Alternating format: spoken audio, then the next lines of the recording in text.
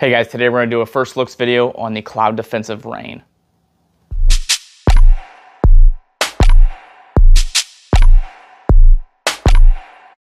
So I've been asked a ton about this light, and probably been the most requested product I've had on Instagram since being released and knowing that I was getting one. So really excited to get out and actually start testing this and putting it through its paces and see how well this does to my testing. But I just want to really quick go over my first impressions of it. So the first thing I notice is it feels very durable and solid, a lot like with the OWL. The OWL, as most of you know, if you're familiar with it, is an absolute tank. It's basically indestructible. The thing is pretty cool. The testing that they've done and I've seen done to it is really neat. This one feels a lot like that, just very solid. Later on, I'll be doing some different tests to it to see with the durability. I believe there is a YouTube video already on the durability of this and someone doing some torture tests on it. So if you guys want to see that, check that out. But I just want to go over some of the key features of this before we get into an actual full review later down the road. So let's jump right into it. So 1400 lumens, that is quite a lot. And I'll put the Cadella in here because I don't remember the exact number, but I'll also show a bunch of things from their website so you guys can see all the numbers and everything like that, because I'm not going to memorize all the numbers and post them here. I'll just show you guys something on B-roll. You guys can see that on the back. You have a tape switch here. That is a proprietary tape switch from Cloud Defensive, and it also has a new LCS mounting solution. So if you guys are familiar with the LCS, it's a very cool way to mount and keep your cable managed and everything like that. They came out with a new one and it works just with their tape switch. So that's a really cool unit. Has a momentary on and then a constant on here. And what's cool about that is it doesn't turn on until the click is actually done.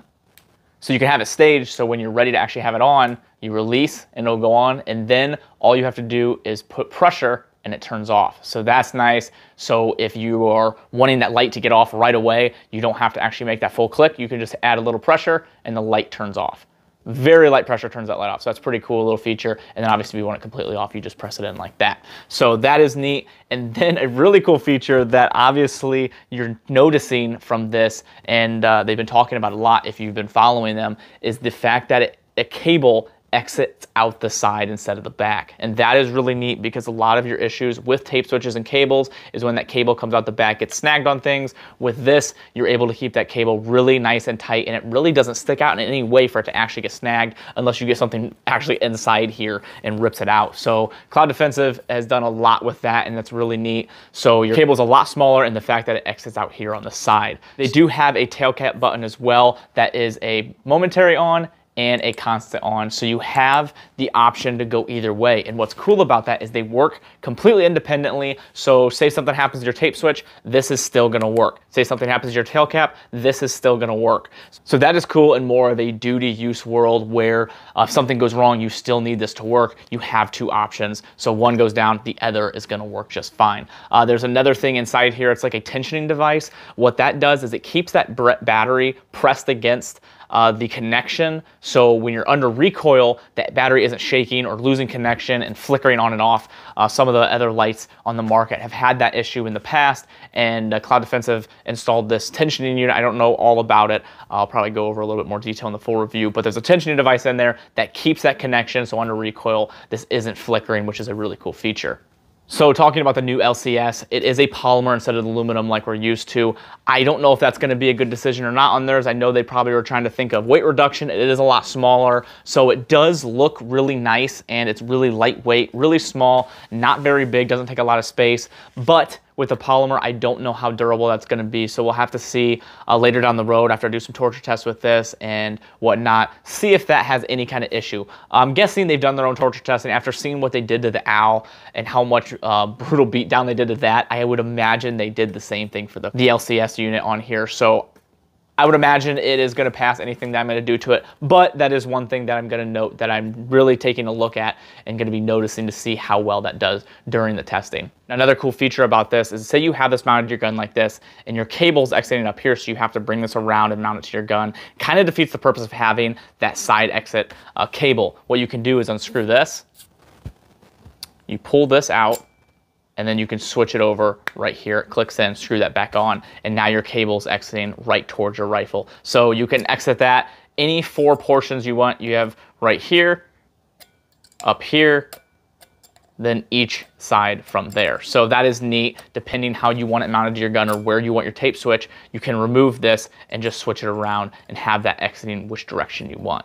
So battery options. It comes with this guy, and this is a really good battery. Same thing with the OWL, and it comes with a charging station here from Nitecore. These are really nice chargers as well. So it comes with a charger, comes with a chargeable battery, so you should never really have to worry. I actually got a solar panel charger as well, so I can plug this to the solar panel, use the sun, and charge my battery, so I never have to worry about batteries. So that's also on their website if you guys are interested. So the battery and charging box that comes with it is a really cool feature that I like that Cloud Defensive continues to do. So for mounting solutions, this does come with a pick rail mount that you can use to put onto your gun. I personally don't really like it, and I'm not going to use it. That's going to stay in the box. I personally like the fact that they actually use the same mounting setup as Surefire, so you're going to be able to use all your original Surefire mounts, whatever is on the market. There's a lot of stuff already on the market for Surefire, and a lot of you are already probably using Surefire stuff, so you can just use the mount that you're already using, put it on, which I'm using in Impact Weapon Components and Halo Strategic Thorntail 6. I really like these mounts, and that is what I'm personally using to be able to get the light a little bit closer to the body, because if you use the side mount, it just sticks out a little bit farther, and I personally don't like that. With these, they sit a lot closer to your gun and a little bit better of an angle. So you can use whatever angle mount you want. This is just the ones that I like to use. It's really smart of Cloud Defensive to really make everything proprietary that really matters on their side, but the mounting solution they kept with what everybody already has, because that would have kind of stunk for those of you that already have the mounts and now have to spend $60 on a new mount to put this light on. Say for some reason you wanted to replace your Surefire, you could take your Surefire off, leave that mount on there, and just replace the light. So that's a cool little feature that they added, the exact same mounting solution. It's something I know a lot of optic companies are doing, like HoloSun. There's no reason that anyone would ever take their Trijicon off, mill out their gun for a HoloSun. But HoloSun just made the same footprint, so for those of you that just want to try the HoloSun, they can just lay it on there and it works. So really smart to stay with the same footprint and same mounting solution, so those of you that want to switch, you don't have to actually switch the mounts. All you have to do is switch the light.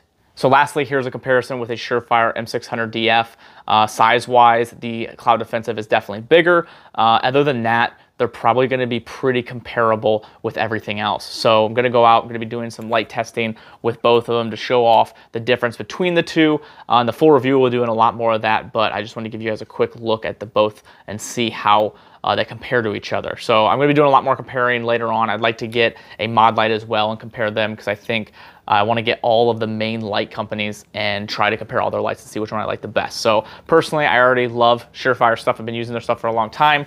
Cloud Defensive, I also really love their stuff. The OWL has been a fantastic light.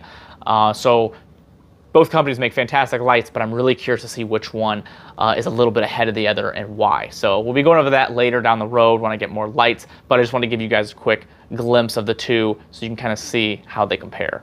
So there's a first quick look at the REIN itself. I'm going to be doing a full review later to show you guys what I've thought after testing and everything. But so far, it's a really cool light. I think Cloud Defensive put a lot of thought into it, like they normally do with their stuff. They usually are a little bit later on releasing them because they want to make sure it's done right, and I appreciate that. So if you guys want to pick up one for yourself, go check out Cloud Defensive. You can use my discount code. That'll save you 10% off anything on the website, and that just helps bring the price down a little bit, because you're looking at about $270 for these lights if you can find them in stock. There's a micro version as well. It's just a smaller version. I do not have that. I will be getting one eventually, but for right now, just have the full-size ones. But really happy with this light so far. I think it's pretty cool, and I'm really excited to see how it continues to perform throughout the different testing that I'm going to do to it. If there's anything specific you guys want to see me do to it, put it in the comments, and I'll try to make that happen for the full review. If you guys have any specific questions, I'll try to answer those in the full review. Hopefully this just gives you guys an idea of the light itself, and if you kind of were on the fence, wasn't sure about it, I just wanted to at least give you guys kind of a detailed overview of the thing, and then later on we'll do the full review. If you guys want to help me in the channel and the things I do here, there's a couple ways to do that. There's Patreon, which unfortunately I haven't been able to do a ton just because of how busy I've been. And then there's also my website. There's other websites like Brownells, Cloud Defensive, Aero Precision. Anything you purchase using those links gives me a small kickback and shows those companies that I'm generating traffic, which is a big help and helps continue with the channel. If you want to do those things, I really appreciate it. It helps me out. If not, not a big deal. I just appreciate you guys being here, liking, sharing, and subscribing. Thank you guys so much. Another company that supports me a ton and the things I do here is Howitzer.